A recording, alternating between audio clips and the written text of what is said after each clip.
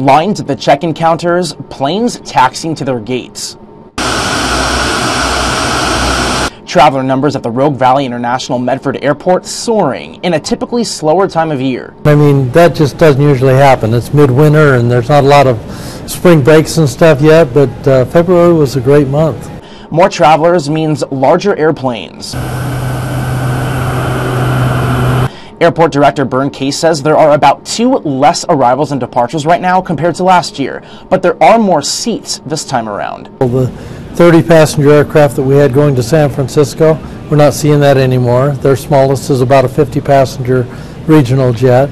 Having larger equipment comes louder planes, rumbling residents' homes who live right in Medford Airport's flight path. When it's at nighttime, like they come at nighttime and it's just hard sometimes. Or if like I'm on the phone, it's hard too to be like, okay, hold on, give me like 2 seconds. Yeah, perfect.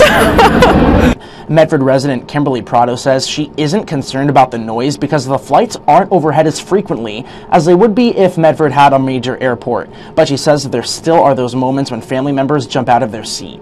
One time, like, they came really low and the house was shaking, so I thought it was an earthquake, and I was like, no, it's not. Bigger planes and more people going in and out of the airport's doors not only means bigger bucks for the airport itself. Not all just the airline fee, but you know, they park in the parking lot, they use the restaurant. A normal winter, we would have part-time employees.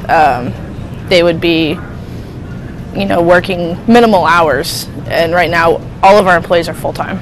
Covering your news in Medford, Justin Matthews, News 10.